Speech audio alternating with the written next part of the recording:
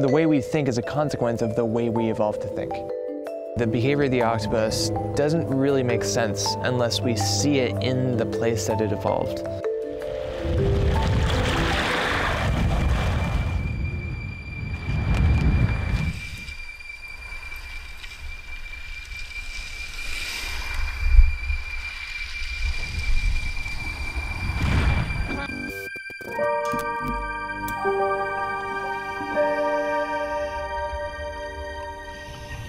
The place that the octopus evolved, the bottom of the sea, is a place so alien to us that it might as well be another planet. And some scientists, like Dominic Sivitilli, believe it's the closest we can get to understanding how extraterrestrials might think. I was really interested in the origin of life, for instance, and this study of potential alien life in the universe. And I was really interested in evolutionary psychology, the origin of the mind and the origin of intelligence.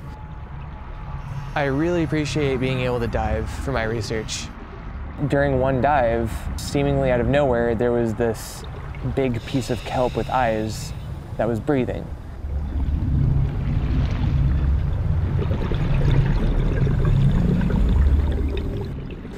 And we brought her back, which was a handful.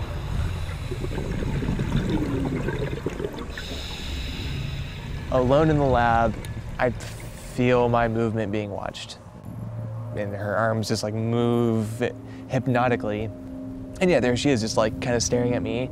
I'm staring at her. And there's this weird feeling of familiarity of, you are the strangest, weirdest creature I've ever seen. And yet there she is, just very curious, looking at me, probably thinking the same thing.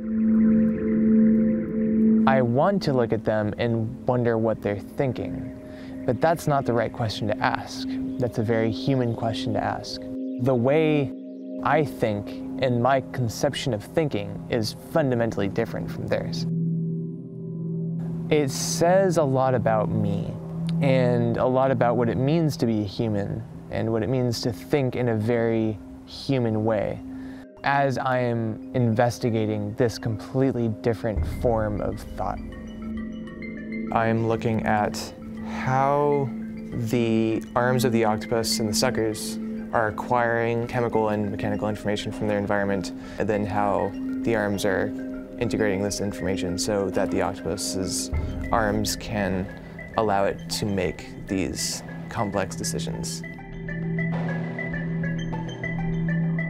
It's not about how intelligent they are, it's about how they are intelligent. Most of the octopus's nervous system exists within its arms. One of your fingertips probably has a few hundred mechanical receptors on them. One sucker has tens of thousands of mechanical and chemical receptors. That sends out a very general, vague motor command to the arms. Crawl, feed, flee. That can happen without any innervation from the brain. It's kind of hard to discriminate who's actually making the decisions. Is it the arms or is it the brain?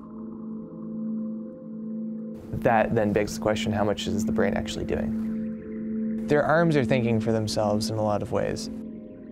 Their skin is thinking for itself in a lot of ways. That's what makes their camouflage so sophisticated. It has a nervous system of itself. And I'm looking at how that information is processed between arms to be able to make intelligent decisions that have made the octopus so infamous.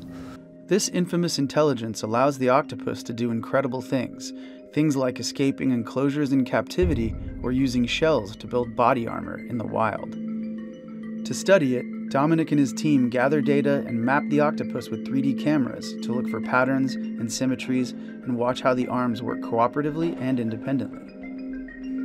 In the future, an implant in the octopus's brain could complete the picture, giving us new insights into how neural structures affect the sensory capability of a creature so different from us. We don't know if alien life exists, and if it does, they probably won't think like us, but they just might think like an octopus. We are not the intelligence of Earth, we are an intelligence of Earth. I hope it really puts into perspective how different intelligence can be. It gives us a perspective on our own cognition, as well as gives us a perspective on the kinds of intelligence that can be evolving in the universe around us.